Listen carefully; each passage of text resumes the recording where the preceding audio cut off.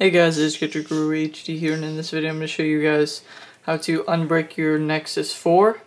So the first thing that we are going to do is we are going to hold down the volume down rocker as well as the power button at the same time. Then after that we're going to get to a black screen and we're going to hold down all three buttons.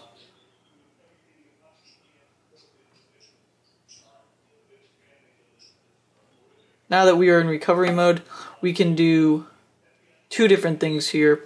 If you do have an Android backup on your phone, you can restore that by going to recovery and then going up to back and restore, then restore, and then restore your Android backup.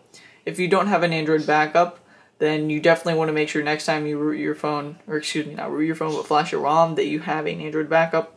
So now I'm going to show you guys how to unbrick your phone through a factory reset. So what we're going to do here is we are just going to go volume marker down, factory reset, hit the power button,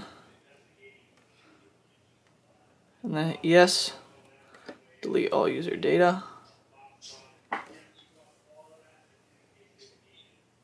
Next, what we're going to do is we're going to go to wipe cache partition. Go to yes.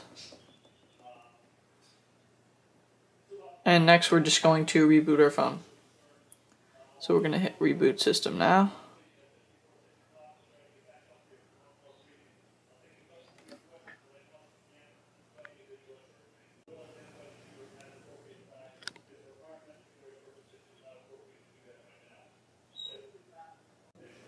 Okay guys, now I just got out of this boot loop and it restored the phone. So we can see right here I just was trying to install this AOKP ROM and I do successfully have it.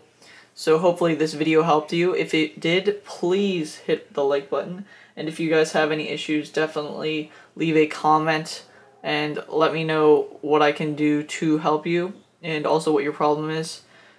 Again, remember to subscribe if you enjoyed this video, because I have a bunch of others like it, so a bunch of ROM videos, case reviews, and much more.